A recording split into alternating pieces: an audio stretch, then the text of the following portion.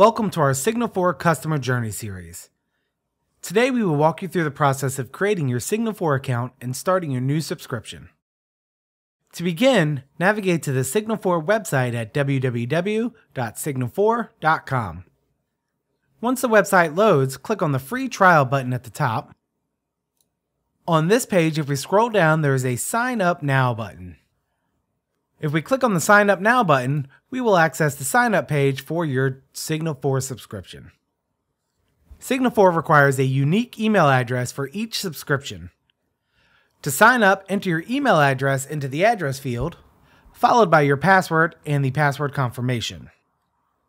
You may also choose to create your account using Google, Apple, or Microsoft authentication by clicking on the corresponding buttons below the Sign Up button. Let us create a new Signal4 account using the default Signal4 login option. We'll need to enter our email address as well as the password and the password confirmation. Once we enter this information, we're going to want to click on the Sign Up button. Once we click on the Sign Up button, we'll reload another page where you'll see that we have sent an activation email to the entered email account. Once we receive this email, we will need to open up the new email and click on the activation link to activate our account. Clicking on the activation link will take us back to the Signal4 page where we will see a blurb of text saying that the account has been activated and that we can now log in. At which point the page will reload and take us to the login page for Signal4. Once we've officially logged in, we'll notice an upgrade button in the top right up here. This button will allow us at any point in time during or after our free trial to convert our free trial account into a subscription account, keeping our account live and active. If we do not purchase a subscription, at the end of our free trial, we will automatically roll over into our free Signal4 plan. Signal4 also offers the options for users to sign in using third-party authentication methods such as Apple login, Microsoft login, and Google login. What I'm going to do now is I'm going to go ahead and invite a second member for my users, and I'm going to have this user log in with one of the third-party accounts, in this case, the Microsoft account. Once we've entered in the user, as well as chosen a team and set a role, we just click on the invite button, and this is going to send an invite to our user. That user will receive this invite via their email, just like yours did, and they'll be able to then click on the link and sign in using either the Signal4 options or one of our third-party authentication options. Once your new user has received his invitation, he can either access the Signal4.com web portal or use the mobile app and log in using whichever login option they choose, which in our case, we're actually going to use the Microsoft option. So at this point, I've loaded up a second window in incognito mode so that I can log in as a separate user. I'm going to click in the Sign In with Microsoft option, which will then bring me to a Microsoft sign-in page where I can enter in my Microsoft login information. Once that user finishes his login, you'll notice if I go to my users, I will now see two separate users, both my original and my new user.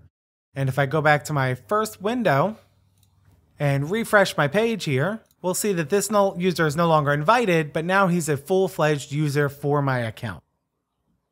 Now that I've officially created my account and invited a new user, the next step would be to download and log into the mobile app. And the mobile app is available on both Android and iOS phones. And if I go back to my home page of the login, we'll see that we have included download links for both Google Play and the Android app stores. And clicking on either one of these will take you to the store and the app in the store. However, what we need to see here is my phone.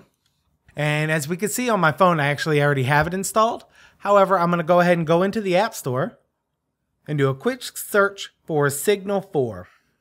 When we do the search for Signal4, you'll see that the Signal4 mobile alerting app comes up. And if I open that up, we'll have all of our app information as well as an install option for those of you that do not already have it installed, or the open option for me that already has it here. So once we get the app installed, if I go ahead and click on the Signal4 option, I'll open up our app and you'll see here that I actually have the option to sign up in the app the same way I signed up on the Signal4 web portal, just using it directly from the mobile app. However, since I've already created my account, I'm going to go ahead and click on the login button. And then I'm going to enter in my username and password and click on the login option to enable me to log into the mobile app. Once we've logged in, we'll notice that the app actually loads up and it gives us all the information that we have on our current Signal4 subscription. And we'll see that I already have an alert by default, even though this is a brand new account. And this is just so we can send out a first alert for our users so they can actually take a look at how it would look when a real alert comes in without having an actual alert quite yet. Now, for my user that is using third-party authentication, he can actually log into the app as well just by clicking on the Sign In with Microsoft option at the bottom. And this will bring in the third-party authentication of your choice, whether it be Microsoft, Apple, and or Google, in our case, Microsoft.